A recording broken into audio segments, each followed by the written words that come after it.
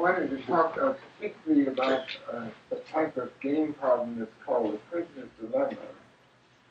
It's has a fairly long history, but it's become very popular as a thing to study in relation to theoretical biology, actually evolutionary biology, and also the theme of evolution of cooperation. An example that you have is the evolution of cooperation in biology is like the flowers and the bees. Notice that there are plants, the higher plants have flowers, and these flowers have a fertilization problem, particularly when there's a matter of cost between the individual, the plant is not self-fertilized, then the pollen needs to be carried from one flower to another for fertilization, and bees typically do that. So the bees serve the flowers, and the bees also receive a payoff for their services in the form of the nectar and also pollen, which they can collect from the flowers, and then they use that. So how does this evolve? The bees themselves, the flowers are separate, the plants are separate species. They're evolving for their own interests, but they are in this cooperation. It's a form of symbiosis. This can be related to game theory. The game theory is mostly considered of interest in relation to economics. So this is an example of a prisoner's dilemma game of the type that is studied in connection with this evolutionary biology. And this is in the form that the biologists prefer to consider it. But I go into some of the history of game theory. I noticed here. It's not so long that there's a history of what is called game theory, but actually the first person to speak of game theory as a theory, mathematical theory, was a noted French mathematician in the 20s, Émile Borel. And he wrote Théorie des jeux, which is theory of games in French. And after him, there was the John von Neumann, who's from Hungary originally. He took up the theory, but he obtained actually a mathematical theorem that Borel had missed. And he published a paper in 1928, which was the year I was born, the Théorie des Gesellschaftsspiele, which is translated theory of parlor games, or really theory of social games, games that people might play socially for entertainment. But in principle, it's what are now called two-person zero-sum games. There would be two players, and what one loses, the other gains. That includes games like chess, the game Go, and even table tennis. Well, except that the table tennis, I saw two persons playing table tennis last night. It's not exactly a strategy game. It's not a game that's entirely a brain game. There's also some muscle coordination that's required. For in chess, you just think about the move, but in table tennis, you have to have some good coordination. Muscle. And then later on, some years later, 1944, von Neumann and Morgenstern, who was an economist, von Neumann was in Princeton at that time, at the Institute for Study. Morgenstern was a professor in the economics department at Princeton University. They wrote this book, Theory of Games and Economic Behavior. And that suggested the idea of game theory as very important in economics and very much something that could be used. They promoted that idea. They took von Neumann's result, which had the existence of optimal strategies in these two first games, optimal according to certain definitions. And then they went on from that. They tried to consider games with any number of persons, like any finite number of persons, like there were three corporations that might be involved in some way. Could that be measured, mathematically considered? What could they do? How can they cooperate? How can they form a good cartel? But that theory cannot be considered as really having been perfected. They attempted it. Presumably von Neumann was the leading spirit. But that area is still actually an open area of research. Game theory really is sort of, at the present time, it's like algebra, after the time of the Greeks. You knew how to solve an algebraic equation with one unknown and of the first degree, which would be a linear equation, or the second degree, which would be a quadratic equation. It's the quadratic formula you typically learn that in high school. But then to go on to third degree or fourth degree, that was more difficult. That was not learned until the Renaissance time. That was learned in Italy. And then later on it was learned you can't do the same sort of thing with a fifth degree equation, a higher degree. Well, you can solve them well enough in terms of finding a solution to an arbitrary degree of numerical accuracy. But you can't write down a formula for it with things like square roots or cube roots, stuff like that, an expression of the same form that you can for a quadratic. And for a cubic, or much more complicated, you can still do it. After this, the early applications of game theory, particularly the military, began to appreciate that one could use it in strategic defense planning. And a place was set up, a sort of think tank, research area called the RAND Corporation in Santa Monica, California. And that was supported by the Air Force. They could consider intercontinental ballistic missiles threats. How should the nuclear weapons be stationed so they'd be more likely to survive an attack? And what could you do in the Cold War? How could you play the game of the Cold War in the most effective way? A lot of money went in there. And I was myself at the RAND Corporation as a summer consultant during 3 different summers starting in 1950. And this prisoner's dilemma game actually grew out of something, an experiment that was conducted at the RAND Corporation. And then the name was attached to it by a mathematics professor who happened to be in California at the time. He was my thesis advisor at Princeton. I had gotten interested in the game theory, and I had to have a thesis advisor, so Professor Albert Tucker, who was also working in certain areas of game theory, not quite the same as what I was thinking about, he became my thesis advisor. And part of the time he was in California, he was still officially my thesis advisor. I was in Princeton, writing up my stuff. And he considered the example of certain types of games, and he introduced the name Prisoner's Dilemma at a talk he gave at Stanford University. And that popularized a concept. Now, what I did that the Neumann and Morgenstern didn't have, I introduced distinction between cooperative and non-cooperative games.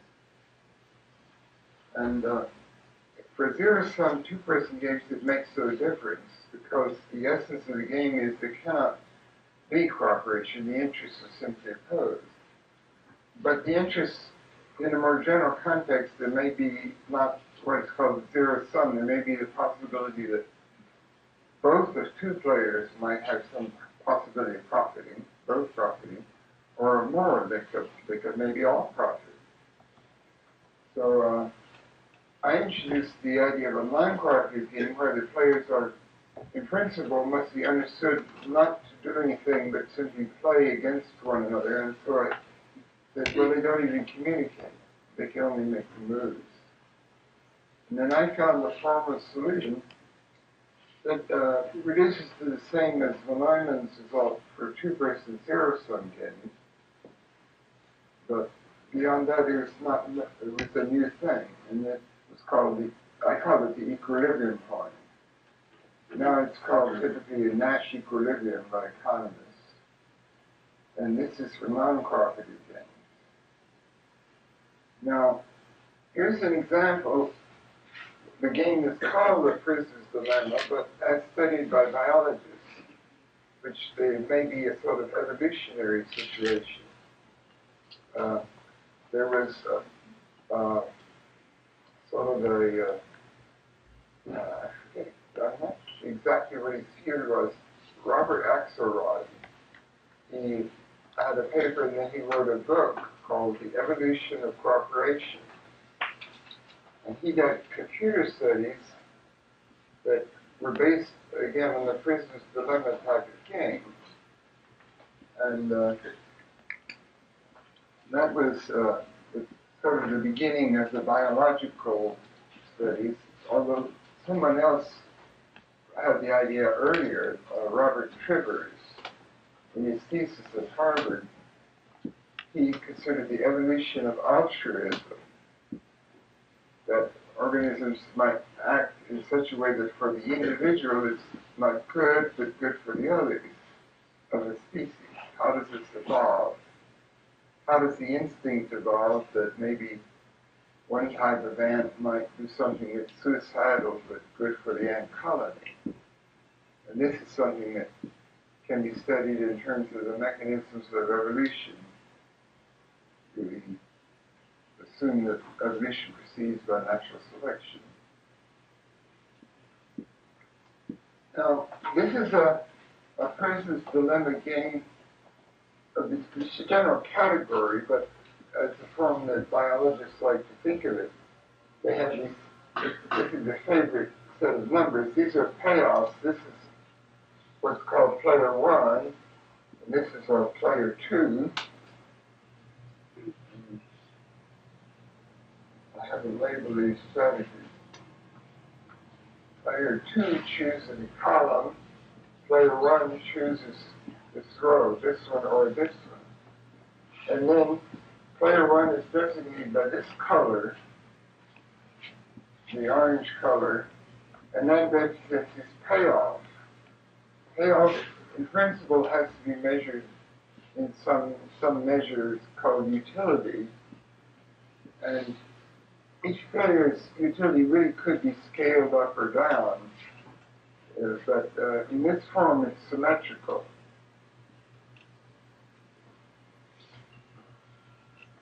Now, this is called player 1's cooperative strategy, and this is to cooperate. This is called defect. This is what they like to say in describing it. Player 2 can cooperate or defect.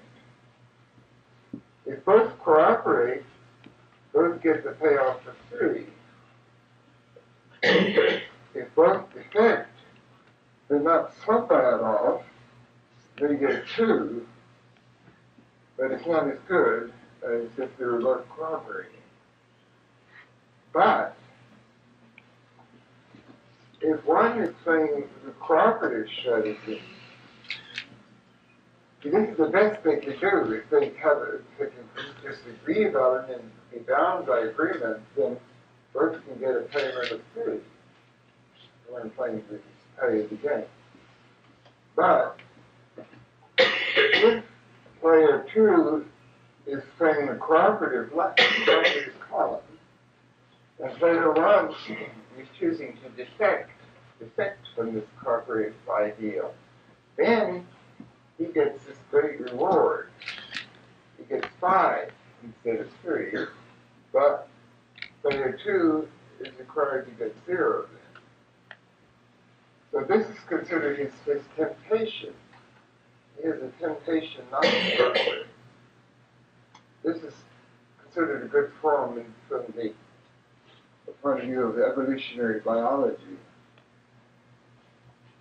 To have it, nothing is really negative, but there's a great difference in positive. But then, if player 2 thinks that player 1 is going to defect, of course, player 2, instead of getting 5 here, also defects, and he gets 2. Player 1 gets, player 2 gets 2, and player 1 also gets 2, so that is much better. So it turns out, in terms of the concept of equilibrium points, of the equilibrium strategies of the non-cooperative game, this is my original concept, that there's only one equilibrium point in this game, and equilibrium strategy is a strategy which is good against, is optimal against what the other player is doing. Equilibrium point is a pair of strategies where each separate player's strategy is optimal, is as good as anything against what the other player or the other players are doing. It can be any number. The concept applies to any number of players. Usually you set up some game described in mathematical form. It's not a unique equilibrium, but this example has uniqueness. But the equilibrium, in terms of non-cooperative behavior, is quite inferior from the cooperative ideal. The cooperative ideal, each player places that choice is labeled cooperative, C, and you get 3. But non-cooperatively, the rational thing to do is really to defect.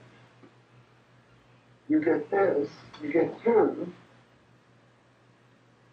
but since the other one is also defective, this is the best you can do.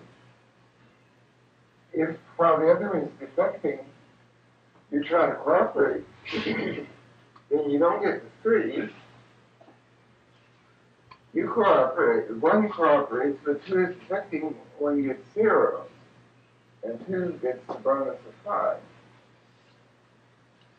But this was originally introduced, popularized by Professor Tucker in another form, which is called this Christmas dilemma. Now, I want to put a number of numbers corresponding to the Christmas dilemma concept.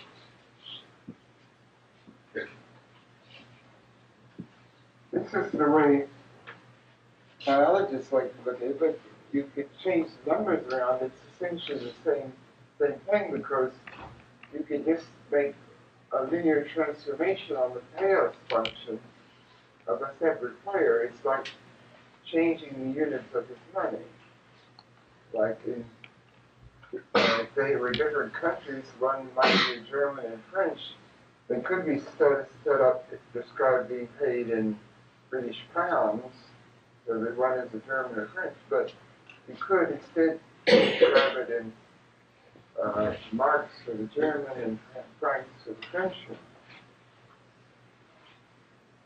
Now, a typical prisoner's dilemma game is described like this. Instead of having non-negative payoffs, it would be like this.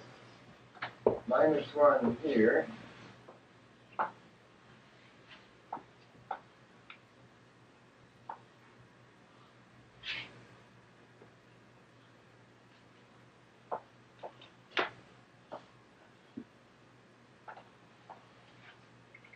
It's all the same in principle, but the interpretation is different. Cooperation -1 for both. Neither cooperating -2, so the words. But if 2 of the cooperating and 1 is defecting, then he's up to 0, which is better than either -1 or -2. But 2 is in a bad situation with -2. And here's the interpretation. Maybe slightly different than Professor Tucker's original version of it, but the way people like to think of it now. You have 2 prisoners. They have been captured by the police. They're accused of a crime, serious crime, felony, I guess, not murder. But the police do not completely have the proof. The prisoners are working together, but maybe not directly.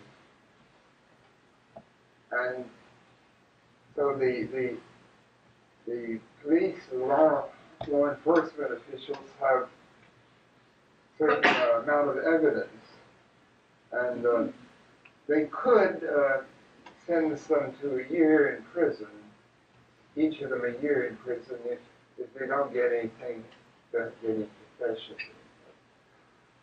But if they get a confession, they can do more.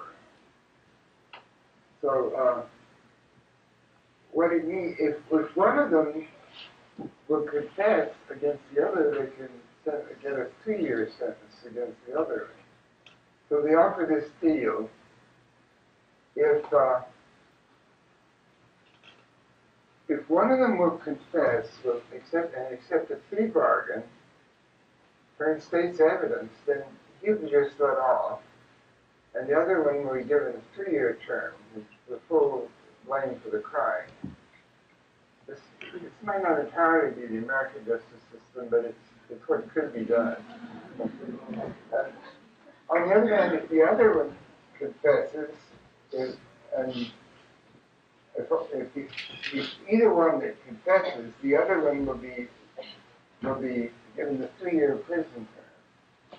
But if they both confess, then they get a 4 years total prison term, but 2 years for each one. So then there's no plea bargain. But in case of a plea bargain, one gets off free, and one gets 2 years. And they get no confession, but they have sort of a lesser charge. They can put each one up for a year. So this is a prisoner's dilemma. Since each of these players, if we presumably had been confederates in the crime, but now they're separate cells. They can't communicate. They're solitary, and each is offered a plea bargain. So we have the dilemma. That before going into that, they could have said that they should cooperate, and neither should give evidence, and then they can only be charged with this lesser charge and have only a year in prison. But once they are in solitary, they're in a separate situation. If one of them takes a plea bargain, he goes out, and the other one goes to prison, so he's off. Assume that there isn't some great enforcer, but the one who would be accepting the plea bargain has to fear an ultimate vengeance. So the question is, what to do? If they can hold up on an original agreement, they could each have 1 year. This is the best thing from a really cooperative point of view. They would share the burden. It would be only a total burden of 2 years, and each would be 1 year in prison. If either one of them defects, the total burden is 2 years, but only one of them will bear the burden. And if both of them go for state's evidence, then it's a 4-year total burden, and each of them takes 2 years. So that's the prisoner's dilemma. rationally, the equilibrium point analysis of it, the idea of the rational non-cooperative behavior, each one should try to get the free bargain. And if rationally, then he will expect to fail. You get 2 years. But if he doesn't, the other one is going to try for it, and he tries to cooperate and not give any of it, then he's going to get 3 years, and the other one's going to get off. But that's what the non-cooperative analysis says. It's rational to go for the free bargain. But this seems very paradoxical. This was a source of much criticism of the idea of a non-cooperative solution from the beginning. So experiments were done. In the Rand Corporation, they did an experiment with a game similar to this, but it had been changed so that the payoff was one side was multiplied by a scale. It was one side was multiplied and an additive constant was added. That made it the same as theoretical non-cooperative game, but it made it appear non-symmetrical. And there was a person called Flood and another person called Drescher at Rand, and they used as experimental subjects a man called John Williams and a professor from UCLA called Albion. And they had them play this repeatedly, a game like this, repeatedly under non-cooperative conditions, and each participant was making notes. And the question is, what will they do if they play this thing repeatedly? It seems, although in playing it once, this seems rational. Would this be rational to defect from cooperation under repeated play? These are intelligent, strategic-minded players. And one of them actually wrote a book called The Complete Strategist, popular book relating to game theory concepts. As it turned out, when the experiment was carried out, about 2/3 of the time they actually managed to cooperate under these conditions of repeated play. But many times they were defective, and the defector would get a benefit. But then, if they'd been cooperating for a while, one of them would defect from cooperation. Then the next time the other one would defect, and then they might go back. So there is this punishment for the defector. So what the biologists have done, and Axelrod was the first person to do computations with the automata that were playing in strategically according to a strategy. You have the idea of a repeated game. The game is not to do this once, but to play repeatedly, and you can set it up form a repeated game with discounting. So the game is you play a person's memory game once, and then you have a 9/10 probability that you play it again. And then after that, you have 9/10 probability you play again. There you would maybe expect only like order of 10 games before it would end, but you never know when it's going to end. As long as you're still playing, you still expect something like 5 or 10 games. I don't know exactly what the expected number is. Now, that sort of game becomes even theoretically different. It's possible then to have actually a theoretical non-cooperative strategy that actually results in cooperation if there is a repeating game. You can have, each side could have a rational strategy which results in this cooperative behavior in the individual games, but which is actually non-cooperatively rational, so that it's rational even without just sticking to some agreement with the other side. But this is possible in the repeated game because there's a possibility of a punishment for someone who defects from the pattern of cooperation. And the biologists go into experiments where you have automata that play the game. They represent an organism functioning according to its instincts. And these are allowed to evolve so that they can change their strategy. They have mutations. And this way you can study how cooperation can evolve even though natural selection is sort of a non-cooperative process where you have the survival of the fittest. It's a jungle and every species might be contending against any other, but the members of the species must cooperate, like to have colonies and families.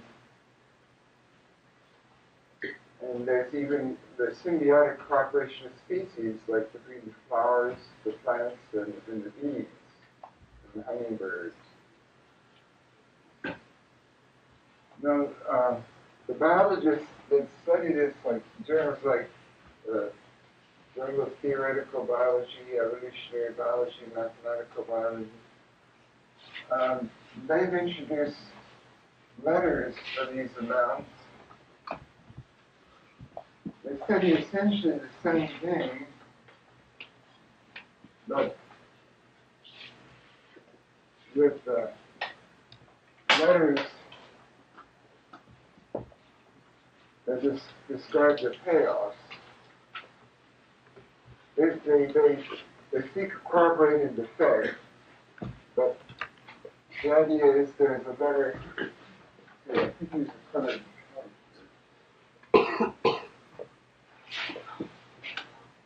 The reward for cooperation is R. So player one gets this reward if he cooperates and both are cooperating. The threat of the possibility of defecting when the other one is cooperating is this is a temptation. This is called P. On the other hand, to come to cooperate when the other one is defecting results in another payoff. This is called the sucker's payoff. This is described by S. And on the other hand, when one is if player if player 2 suspects that player 1 is defecting from the cooperative ideal, then player 2 can also defect, punishing player 1 for his uncooperative behavior, and this gives the punishment payoff. So they have these names that are preferred.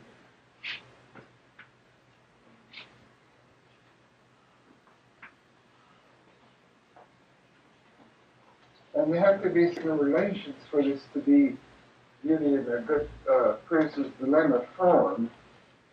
And the relations are just that P is always considered like this. P is greater than R, which is greater than P, which is greater than S. So these could be positive or negative if those relations are right. And the other relation is that 2 times R is greater than S plus T. Well, part of the importance of these is that DD is the rational non-cooperative behavior for a one-shot game. The Prince's dilemma, princes are in there only once, and what happens then determines the outcome.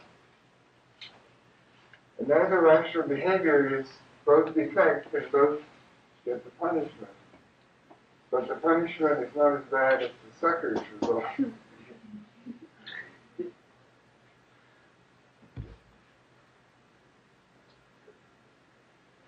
Now, it's really interesting what results they get with these automata that represent a species that behaves according to some instinctive strategy.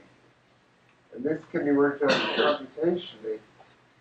And they're changing the patterns of the population of these automata can be very slow. It can take thousands of generations in the simulation before some effective cooperation evolves. And I'm not really an expert on this. I'm learning about it sort of recently.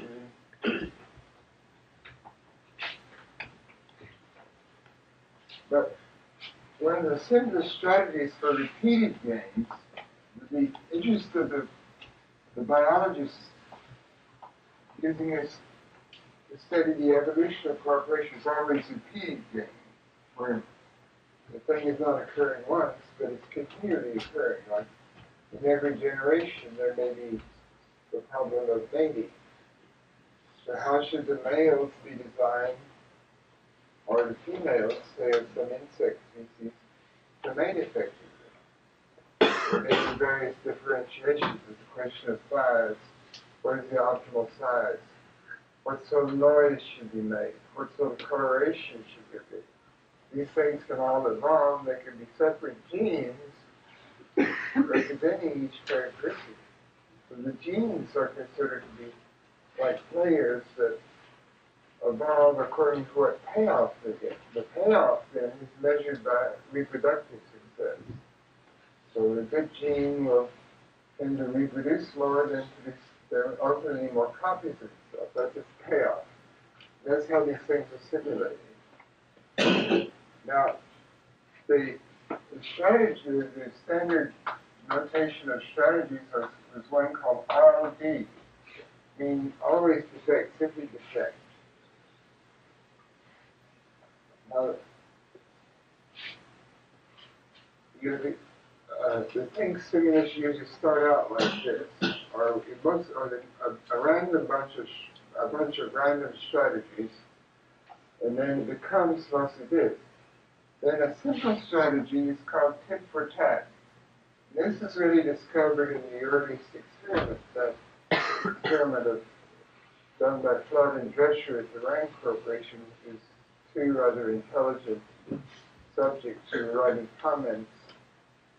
The tit for tat strategy is that you observe what happened to move before.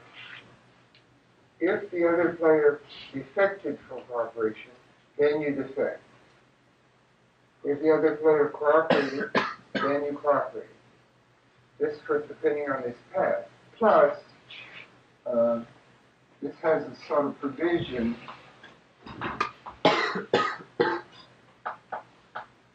Since you start the thing, first time I'm cooperating.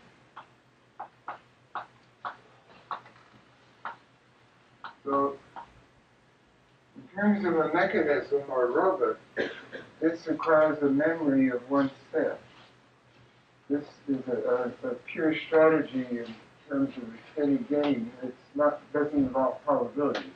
Pure strategies do not involve probabilities. Like an ideal strategy for chess could be a pure strategy where it would make specific moves that would always start the same way, make the same response to any move of the other side. And we know that there exists an ideal strategy for chess which can either secure, we don't know that white can actually secure even a draw. In principle, but it might be that black is stronger. Very unlikely, but theoretically that's all that's known about chess. But whichever player is stronger, if it were black, then whether black is stronger in chess, then black has a strategy, in principle, a description of the move to make each time which will actually win, no matter what white does. And there, without any randomization, anything to add confusion. That's called a pure strategy, but a mixed strategy that can involve some sort of choosing a move with certain probabilities, which well, I can't just go into all the details, but that's a mixed strategy. Now, in chess, if black is not stronger, it might be a draw game in principle. Then black has a strategy which can secure a draw, but white also has such strategy, and those would be pure strategy. If white is really stronger, then white would have a strategy to secure a win, and then black really can't do anything. So, but anyhow, this tit for tat, the first move you cooperate, otherwise you always play according to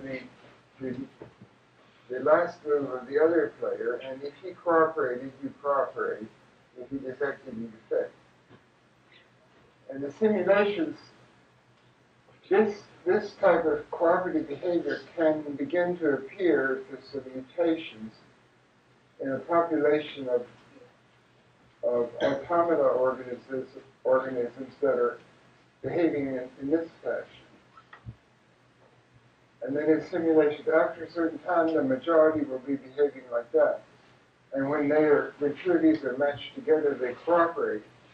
And so they get off a better joint payoff than if we're just getting an average of the bad behaviors, of sometimes winning and sometimes losing and defecting.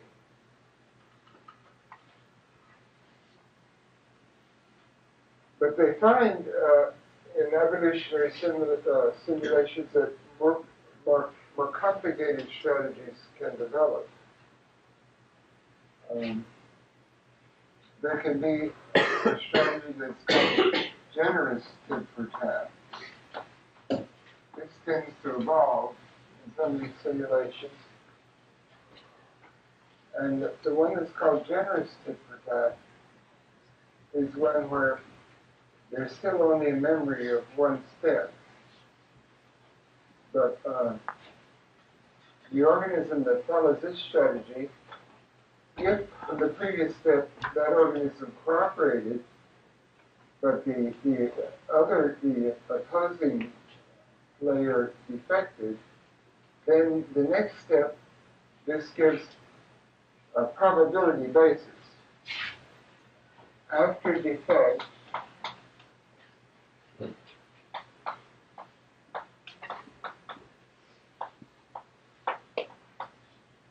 after losing to a defecting on the other side, one-third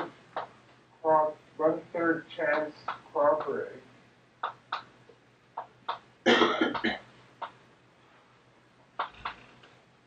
Two-thirds retaliate.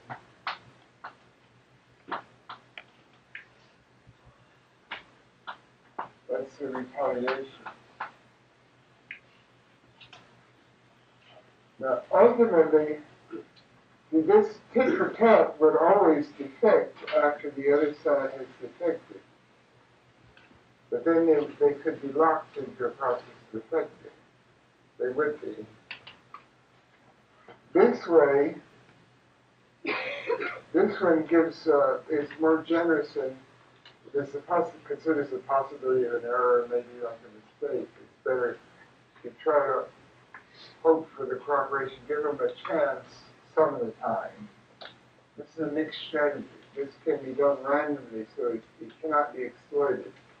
The other side will not know when this side will be generous and when not. So if he comes back to cooperation, then this strategy will always cooperate the next time. If he doesn't, this a good chance that it will break down. But then, if two of these are playing together, they will always arrive at cooperation. So in these evolutionary simulations, first, everything tends to break down purely the non-cooperative one-shot behavior that takes over. All the organisms will be affected. But then some of them will evolve to do this type of strategy, tit for tat. After further evolution, maybe thousands of generations and species, this type of strategy evolved. And there's another type of strategy that also evolves, which the biologists call Pavlov.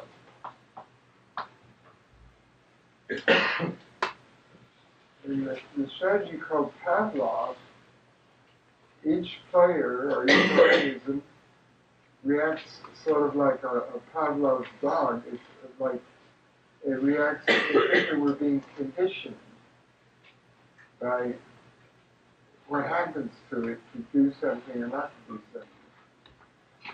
So this is a very simple strategy with also a limited memory. If at the previous time it cooperated or did not cooperate, if it was successful, if it was lucky in that, depending on the way it matched with the other side, then it continues the same thing. If it plays the cooperative strategy C, it considers itself lucky if the other side cooperates. Well, that's always good. So if it cooperates, the other side cooperates, then Pavlov will cooperate again. On the other hand, if it did not cooperate, and the other side cooperated, then it would fail to cooperate again. It would defect. If it defected and won by the other side cooperating, then it will defect again. Now, through two Pavlov strategies, if they're both cooperating, they will continue to cooperate. It's stable in that sense. But this behaves very well under evolution in simulations. It's not something that was thought of before these simulations were undertaken in a computer form. But it was discovered that as soon as this type of strategy appears, then this type of strategy is also effective. You develop a mixture.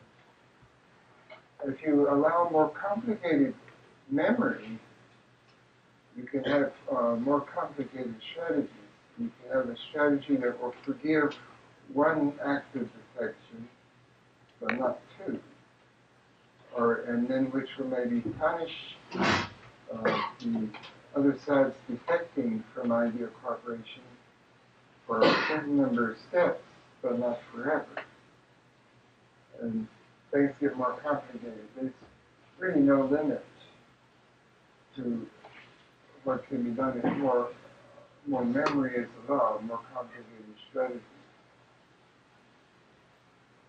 Another biological angle that was developed, oh, by the way, I meant to say it earlier, but you can really interrupt me at any time when I have questions. I'm not going to cover the whole area of game theory or all the details of anything. It's better to understand than just to absorb lots of information.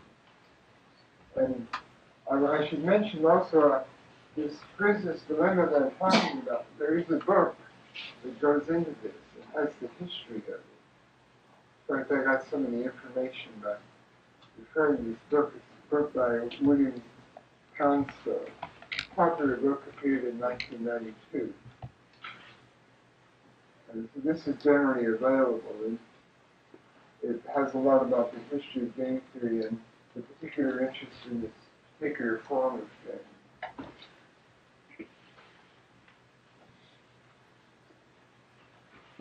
Another biological concept that's related has had a lot of attention called the concept, they abbreviated as ESNs, or evolutionary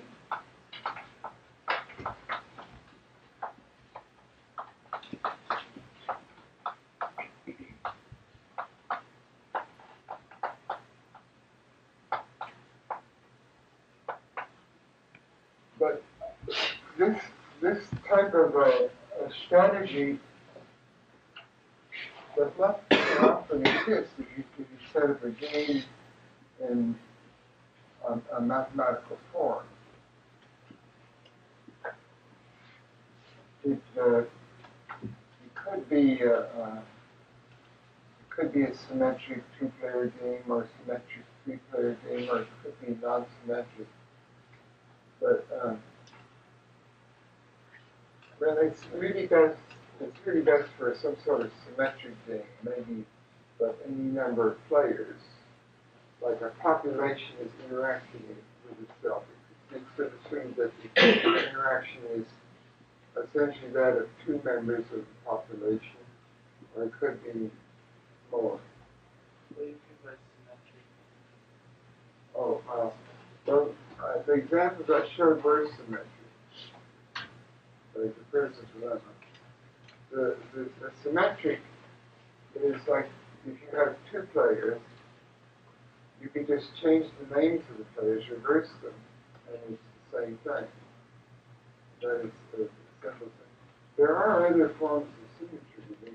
You could have something that is symmetric under a more complicated change, where you change the names of the players, but also change the names of the strategies.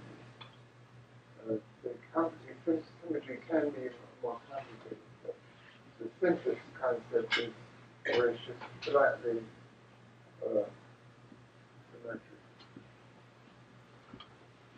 symmetric. So the evolutionary stable strategy is therefore an idea of a population of organisms that are somehow interacting. And an evolutionary stable strategy is a pure strategy, which is also an equilibrium.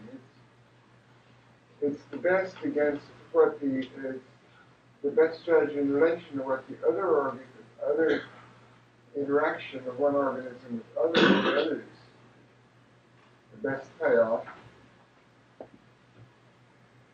And it's a pure strategy, doesn't involve some mixture of different strategies. It's some probability of that or probability of that. Corresponding to population that would have partly one genotype and partly another genotype, like a gene. But also, it's considered to be such that you cannot move away from that strategy and maintain a good equilibrium. You cannot move away without being forced back to that. So it's considered to be a pure strategy that has a mechanism so that the evolutionary process would tend to force any deviation from that back to that. And this was existed, someone called J. Maynard Smith, British. I'm not an expert on this also, but it is a related concept. But what happens in these prisoner's dilemma simulations from a biological point of view, there isn't actually this type of a strategy. It doesn't evolve to where there's simply one simple strategy that is optimal in the repeated game. There could be some mixture. You could have tit for tat, but you could also have generous tit for tat. Or you could have the Pavlovian behavior. And these would be interactive. And they could have more memory than it's more complicated. So, I don't think I should say more now unless there are questions. What exactly did you study the Nobel Prize for? You the Nobel Prize? Mm-hmm. I was curious. Well, the Nobel Prize was given to three persons. The two of them are regular economists. John Harsanyi of the University of California, Reinhard Selten of Bonn University in Germany. But these are also people in game theory and the relation of games to economics. It turns out that Selten was originally a mathematician. He had his degree in mathematics. Harsanyi was also strong in mathematics, didn't have a degree. His first degree was in economics or maybe something else. He also had a pharmacy degree. He went to build his career a little later. He's older. But the citation was the application of non-cooperative game theory in economics. And the word non-cooperative and cooperative is really my contribution. And there's a whole area of cooperative games in the spirit of the Neumann moments of coalitions and the interactions of possible coalitions. That has not been exhausted or perfected yet. There's no accepted theory for that, really beyond two-player possibility. So it's really an open area for research. So it's the economics. This is not economic. The biology is another area where the game theory ideas are also studied.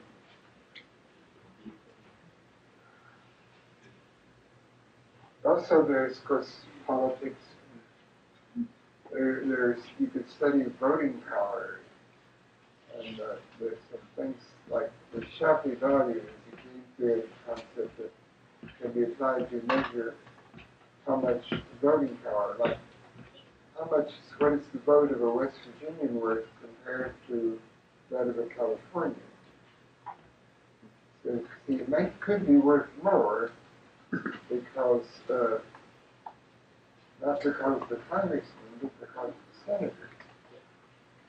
In California, there are millions of them, but they only have two senators. They have two senators from the relatively much smaller number of West Virginians. But in the game theoretic analysis, big states have a lot of power because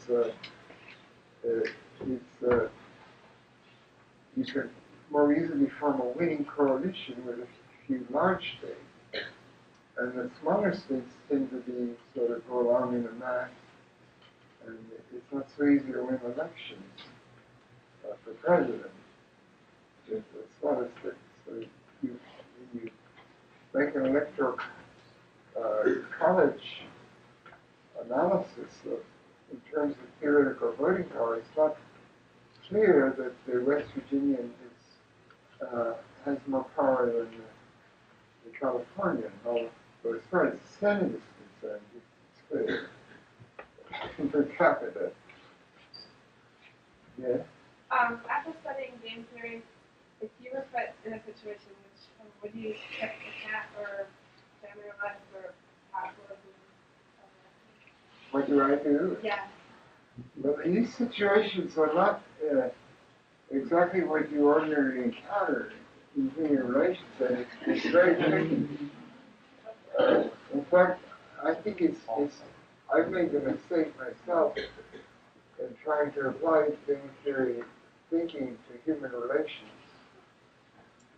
Because you really should realize that you're one of these biological organisms, and that you might make an analysis of something on a non-cooperative basis when it's rational behavior. And it might be good if you were a corporation, but which could be immoral. But you're not a corporation. You don't have stockholders. You are a biological organism, and you have instincts. So, for a corporation, it might be best just to try to accumulate a lot of money and subsidiaries and stuff, and not of human mergers that corporation should exist.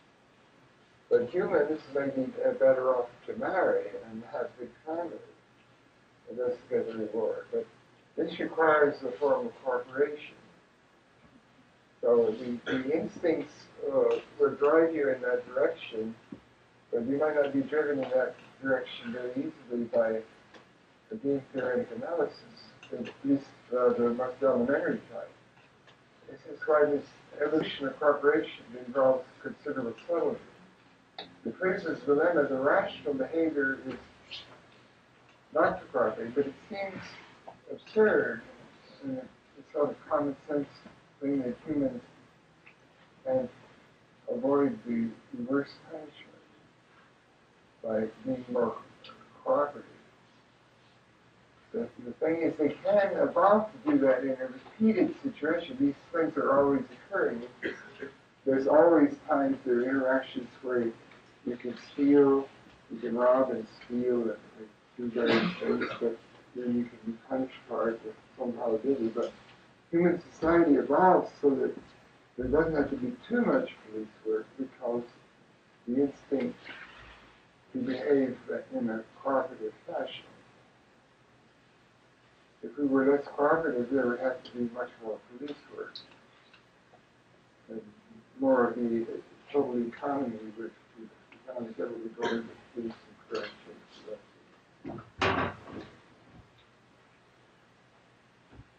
Dr. Nash, is it arbitrary that the numbers that were picked, like, I don't understand why R is always greater than T. Why would T be greater than R? Well, it's not arbitrary if you want that the non-cooperative equilibrium to be the defect strategy. If R, if T had to be bigger than R. If R were the biggest number, if you get the good payoff just by cooperating, you don't get much by defecting when the other one cooperates, and it's bad if neither cooperates, then the non-cooperative equilibrium would be cooperative. You don't want that. It's not a dilemma. That's a business dilemma. If there isn't a temptation not to cooperate, that's part of the story. This is what is generally done, and I'm just quoting this actually because I haven't been working on the Princess Dilemma history, but this is I have worked on the original idea of non-cooperative solution. So this is what it's grown from this one an area that has developed. Or this is something that exists. Someone will come in and introduce some words at some time, and they will be taken on like equilibrium or cooperative, non-cooperative, strategies, games, theory.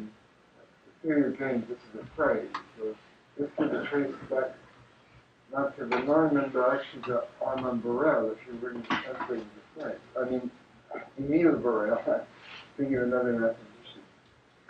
So there's this sort of scientific history, but in principle, there's always exists and just to be discovered, and someone gets nominally credited with introducing the words.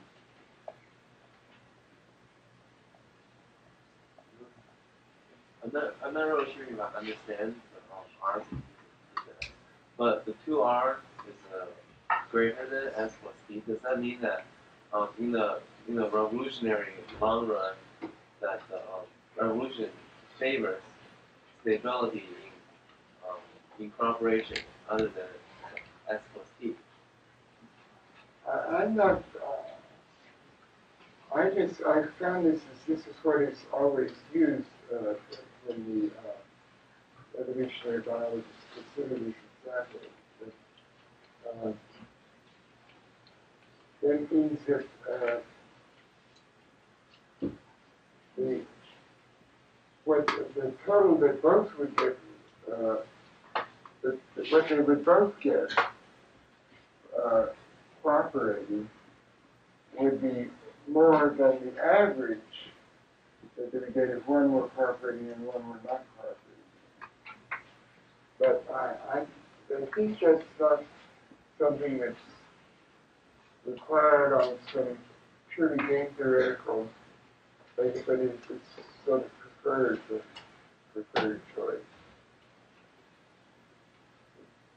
But you can make scalar transformations if you make it non-symmetric. This implies a symmetric form, but you could multiply one side's payoff by 10, and it would do the same thing. Or you could add 77 to the numerical payoff for either one side, and it's still the same because they are not they cannot exchange any of these units. It could be units of a separate currency.